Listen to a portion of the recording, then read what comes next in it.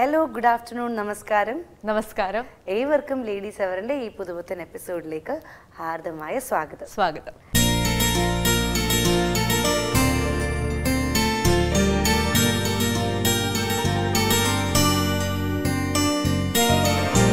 അപ്പോൾ ഇന്ന് ശരിക്കും പറഞ്ഞാൽ ലേഡീസിന് എപ്പോഴും എന്താണ് ഈ ഒരു മാസ സൈക്കിൾസ് ഒക്കെ ഉള്ളത് കൊണ്ടും പിന്നെ ലേഡീസിന് കൂടുതലും ഈ തൈറോയിഡും അങ്ങനത്തെ കുറെ കാര്യങ്ങളൊക്കെ ഉള്ളത് കൊണ്ടുമൊക്കെ സ്ത്രീകളുടെ ഒരു ഫിസിയോളജിയുടെ ഭാഗമാണല്ലോ മെൻസ്ട്രൽ സൈക്കിൾ, തൈറോയിഡ്, പിന്നെ മാത്രമല്ല ബ്രസ്റ്റ് ഫീഡിങ്, ഇങ്ങനെയൊക്കെയുള്ള ഇതിലൊക്കെ ഏറ്റവും അധികം ചോർന്നു പോകുന്ന രണ്ട് കാര്യങ്ങളുണ്ട്.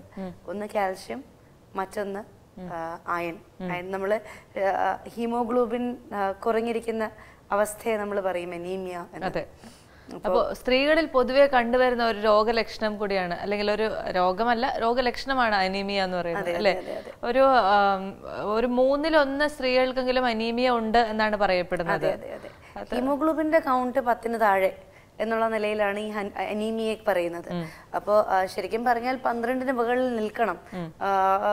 ശരിക്കും നമ്മുടെ കൈയൊക്കെ തുറന്ന് നോക്കുമ്പോൾ ആ മഞ്ഞ പാച്ചുകളൊന്നും ഇല്ലാതെ നല്ല ചുമന്ന് തൊടുത്തിരിക്കുന്ന കൈയാണ് ശരിക്കും പറഞ്ഞാൽ ഐഡിയൽ സിറ്റുവേഷനിലുള്ള കൈ. പക്ഷെ എനിക്ക് തോന്നുന്നു സ്ത്രീകളിൽ കൈ കാണിച്ചു നോക്കട്ടെ. എന്റെ കയ്യിലില്ല, അനീമിക്കല്ല. ഓക്കെ. അപ്പോൾ പലപ്പോഴും പല സ്ത്രീകളിലും ഈ ഒരു രക്തപ്രസരിപ്പ് നമ്മൾ അങ്ങനെ അധികം കാണാറില്ല. അപ്പോൾ ശരിക്കും പറഞ്ഞാൽ ഇതിനെ കണ്ടിന്യൂസ് ആയിട്ടുള്ള അയൺ സപ്ലിമെന്റ്സ്. പക്ഷെ അനീമിയ അയൺ സപ്ലിമെന്റ്സ് കൊണ്ട് മാത്രമല്ല കേട്ടോ. വൈറ്റമിൻ B12 ഇല്ലാത്ത ഡെഫിഷ്യൻസി കാരണം, അല്ലെങ്കിൽ ഫോളിക് ആസിഡ് ഡെഫിഷ്യൻസി കാരണവും എല്ലാം അനീമിയ സംഭവിക്കാറുണ്ട്. അപ്പോൾ അനീമിയ എന്ന് പറയുന്നത് രക്തത്തിൽ ഹീമോഗ്ലോബിന്റെ അളവ് കുറയുന്ന ഒരവസ്ഥയാണ് അനീമിയ എന്ന് പറയുന്നത്. അതിന്റെ ഒരു പ്രധാന ലക്ഷണം എന്ന് പറയുന്നത് നമുക്ക് വല്ലാത്ത ക്ഷീണം വരിക, ഒരുപാട് മുടി പോകുന്നതായിട്ട്, മുടി കൊഴിച്ചിൽ കൂടുതലാവുന്നതായി തോന്നുക, ഈ നഖമൊക്കെ പെട്ടെന്ന് വിട്ടുപോവുക. ഇത്തരത്തിലുള്ള ഒരു സ്ത്രീയെ സംബന്ധിച്ചിടത്തോളം ഒരുപാട് ആശങ്ക അല്ലെങ്കിൽ ഉത്കണ്ഠ ഉണ്ടാക്കുന്ന കുറെ കാര്യങ്ങൾ. സ്ത്രീകൾ പൊതുവെ വീട്ടമ്മമാരാണെങ്കിലും അതെ, ഇനി ജോലിക്ക് പോകുന്ന സ്ത്രീകളാണെങ്കിലും അതെ, എല്ലാവരും ഏത് സമയവും എനർജറ്റിക് ആയിരിക്കേണ്ട ആൾക്കാരാണ് സ്ത്രീകൾ എന്ന് പറയുന്നത്. സ്ത്രീകളുടെ എനർജി ഡൗൺ ആയാൽ ബാക്കി എല്ലാവരുടെ എനർജി കുടുംബം തന്നെ അങ്ങ് ഡൗൺ ആയി. അപ്പൊ അതുകൊണ്ട് തന്നെ സ്ത്രീകൾ എപ്പോഴും വളരെ എനർജറ്റിക് ആയിട്ടിരിക്കേണ്ട ആൾക്കാരാണ് ഒന്ന്.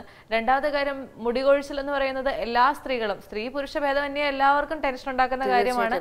എന്നിരുന്നാൽ പോലെ സ്ത്രീകൾക്ക് അത് പ്രത്യേകിച്ച് ടെൻഷൻ ഉണ്ടാക്കുന്ന കാര്യങ്ങൾ. മുടി എന്ന് പറഞ്ഞാൽ ശരിക്കും പറഞ്ഞാൽ ഈ തെലുങ്ക് നാട്ടിലുള്ള ആൾക്കാർ പറയും മുടി എന്ന് പറഞ്ഞാൽ മനുഷ്യന്റെ അഹങ്കാരമാണ്.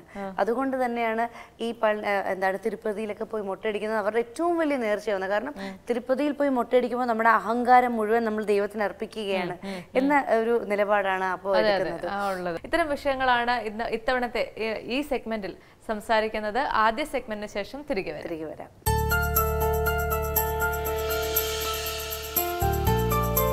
നമസ്കാരം, എൻ്റെ പേര് ഇന്ദു. പ്രോട്നെക്സ് ടെക്നോളജീസ് പ്രൈവറ്റ് ലിമിറ്റഡ് എന്ന കമ്പനിയുടെ മാനേജിംഗ് ഡയറക്ടറാണ് ഞാൻ.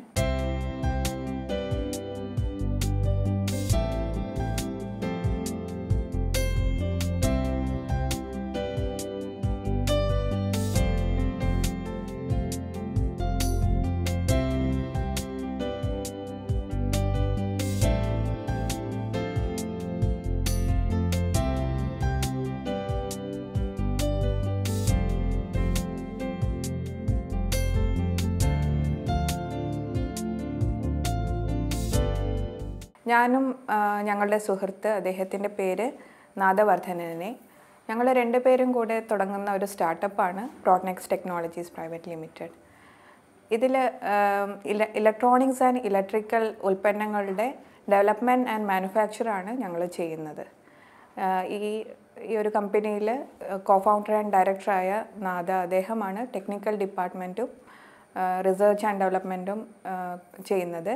കമ്പനിയുടെ മറ്റു ചുമതലകൾ ഞാൻ ഏറ്റെടുത്ത് ചെയ്യുന്നു. സോ ഞങ്ങളിവിടെ ഇലക്ട്രിക്കൽ ആൻഡ് ഇലക്ട്രോണിക്സ് ഉൽപ്പന്നങ്ങളെന്ന് പറയുമ്പോൾ ഇന്നോവേറ്റീവ് ആൻഡ് ഫ്യൂച്ചറിസ്റ്റിക് പ്രൊഡക്ട്സ്, അതാണ് ഞങ്ങൾ ഇതിലൂടെ ഫോക്കസ് ചെയ്യുന്നത്. By giving important to the energy saving aspect. So ഇത് പറയുമ്പോൾ എനിക്ക് ഞങ്ങളുടെ കോഫൗണ്ടർ നാദയുടെ കോൺട്രിബ്യൂഷൻ പറയാതിരിക്കാൻ പറ്റില്ല. കാരണം അദ്ദേഹം ഈ ഫീൽഡിൽ 10-12 വർഷമായി ഈ ഫീൽഡിൽ energy related ആസ്പെക്ട്സിൽ research and development നടത്തുന്ന ഒരു വ്യക്തിയാണ്. ആൻഡ് അദ്ദേഹത്തിന് സ്വന്തമായിട്ട് അവകാശപ്പെടാവുന്ന ഒരു പിടി ഇന്നോവേറ്റീവ് പ്രോജക്ട്സ് അദ്ദേഹത്തിൻ്റെ പക്കലുണ്ട്. സോ അദ്ദേഹം എൻ്റെ ഹസ്ബൻഡിൻ്റെ ഫ്രണ്ടാണ്. സോ ഇതൊക്കെ സ്റ്റാർട്ട് ചെയ്യുന്നതിന് മുന്നേ തന്നെ വി ഒക്കേഷണലി മീറ്റ്. അപ്പോൾ ഞങ്ങളുടെ ഒരു കോമൺ ഇൻട്രസ്റ്റ് പ്ലാറ്റ്ഫോമാണ് ഈ ഒരു future projects ഡിസ്കഷനൊക്കെ. So we were quiet impressed about his works. So അങ്ങനെയാണ് ഒരു ദിവസം അദ്ദേഹത്തിൻ്റെ ഒരു പുതിയ പ്രൊഡക്റ്റിൻ്റെ പ്രോട്ടോടൈപ്പുമായിട്ട് ഞങ്ങളെ മീറ്റ് ചെയ്യുന്നത്. Actually he came to enquire some contacts to showcase his product. അതിനാണ് അങ്ങനെ വന്നത്. ആൻഡ് മീൻ ടൈം ഇപ്പോൾ എന്നെപ്പറ്റി പറയുകയാണെന്നുണ്ടെങ്കിൽ ഞാനൊരു MTech ഗ്രാജുവേറ്റാണ്. എൻ്റെ ഫീൽഡ് സിവിൽ എഞ്ചിനീയറിംഗ് ആണ്. NIT ട്രിച്ചിയിൽ നിന്ന് ഞാൻ 2008 MTech പാസ് ഔട്ടായി. And I got placed in my one of her core companies, L&T Rampol. There I was working as an engineering consultant. So ആ സമയത്ത് എനിക്ക് മോളുണ്ടാവുന്നു.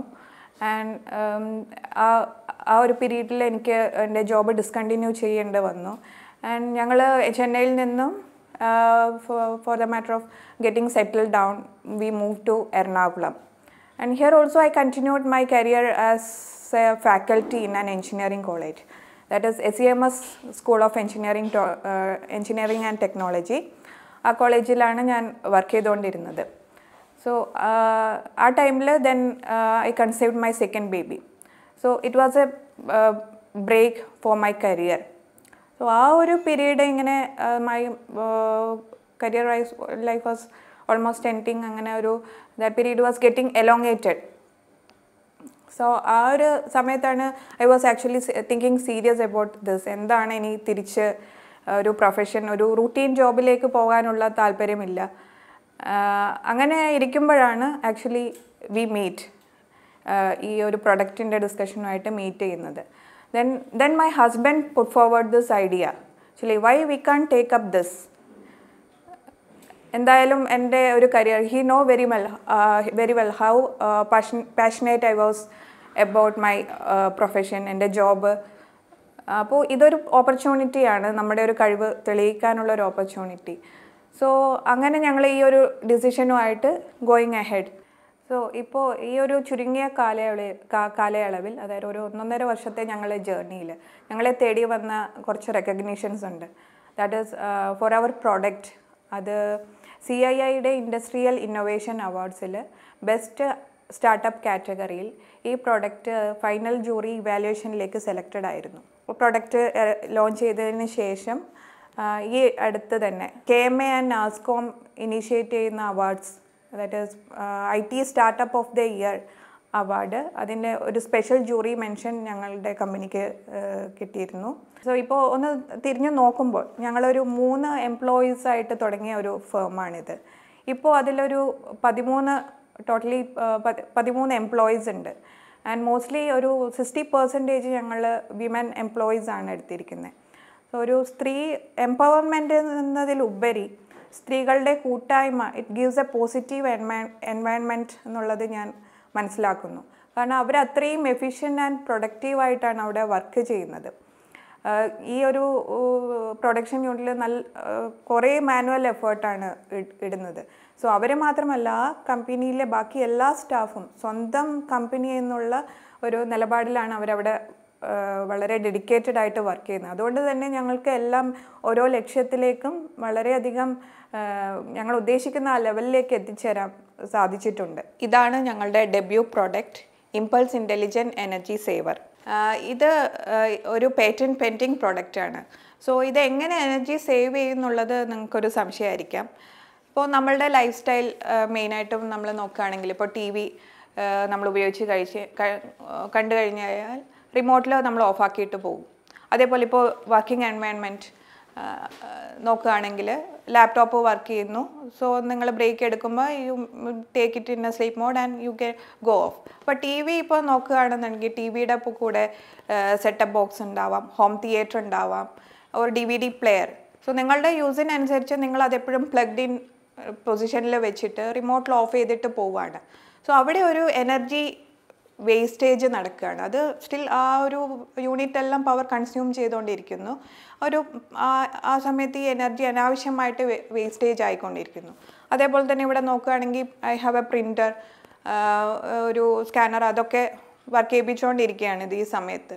സോ ഇതിനെല്ലാം പോകുന്ന എനർജി വേസ്റ്റേജ് എനർജി അവിടെയാണ് ഞങ്ങളുടെ ഈ പ്രോഡക്റ്റ് സഹായമായിട്ട് എത്തുന്നത്. കാരണം ഇപ്പോൾ ഇമ്പൾസ് കണക്ട് ചെയ്ത് വെച്ചിരിക്കുകയാണെന്നുണ്ടെങ്കിൽ, സോ ഞാനിപ്പോൾ വർക്ക് ചെയ്യുന്ന സമയത്ത് ഇത് ഓണാക്കി വെച്ചു and I take A break. ഞാൻ എൻ്റെ കുക്കിങ്ങോ അല്ല പേഴ്സണൽ കാര്യത്തിന് മുമ്പും I keep my laptop in sleep mode. So ഓട്ടോമാറ്റിക്കായിട്ട് it will take care of my printer. ഈ പെരിഫറൽ ഡിവൈസസിനെയൊക്കെ അത് ടേക്ക് കെയർ ചെയ്തോളും. എനിക്കത് ഓരോന്ന് പോയിട്ട് പ്ലഗ് ഓഫ് ചെയ്യേണ്ട കാര്യമില്ല. സോ അത് തന്നെയാണ് ഇപ്പോൾ കുട്ടികളായാലും.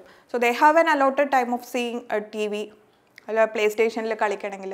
So I have given dum instruction. അവിടെ ഇലക്ട്രിക്കൽ കോൺട്രിബ്യൂട്ട്സ് ഒന്നും പോയി ഇലക്ട്രിക്കൽ വയറൊന്നും പോയി ടച്ച് ചെയ്യരുത്, അവിടെ ഒന്നും കളിക്കാൻ പാടില്ല. They will just switch off using the remote. ബാക്കി എന്തൊക്കെയാണോ അവിടെ കണക്റ്റഡ് ആയിരിക്കുന്നത് അതെല്ലാം ഓട്ടോമാറ്റിക്കായിട്ട് പ്ലഗ് ഓഫ് സ്വിച്ച് ഓഫ് ആവും. ആൻഡ് ദയബൈ ആ ഒരു അനാവശ്യമായൊരു എനർജി വേസ്റ്റേജ് അവിടെ നിന്ന് ഒഴിവാക്കപ്പെടും. ഒരു വുമൺ എൻ്റർപ്രനർ എന്ന നിലയിൽ എനിക്ക് പറയാനുള്ളത്, എന്നെ ഈ ഒരു ഫീൽഡിൽ എനിക്ക് കിട്ടിയ ഒരു എക്സ്പീരിയൻസിൽ ഇപ്പോൾ എനിക്ക് ഈ ഒരു ലെവലിൽ എത്തിച്ചേരാൻ പറ്റിയിട്ടുണ്ടെങ്കിൽ ഇതിലേക്ക് ഈ ഒരു സ്റ്റാർട്ടപ്പുകളായിട്ട് മുന്നോട്ട് വരുന്ന ഏതൊരാൾക്കും ഇതൊക്കെ അച്ചീവ് ചെയ്യാൻ പറ്റും. പക്ഷേ you don't see the immediate result and don't see on the profit. നമുക്ക് വേണ്ടത് ഒരു വളരെ പേഷ്യൻസോടെയുള്ള ഒരു കാൽവയ്പ്പാണ്. അതുകൊണ്ട് തന്നെ മാത്രമേ നമ്മൾ ഉദ്ദേശിക്കുന്ന ആ ഒരു ലെവലിലേക്ക് നമുക്ക് റീച്ച് ചെയ്യാനും we could actually reach to the pinnacle of our dream എന്നാണ് ഞാൻ മനസ്സിലാക്കുന്നത്. ഇതാണ് ഒരു ചെറിയ കാലയളവിൽ എനിക്ക് കിട്ടിയ ഒരു അനുഭവം എന്ന് പറഞ്ഞു കഴിഞ്ഞാൽ.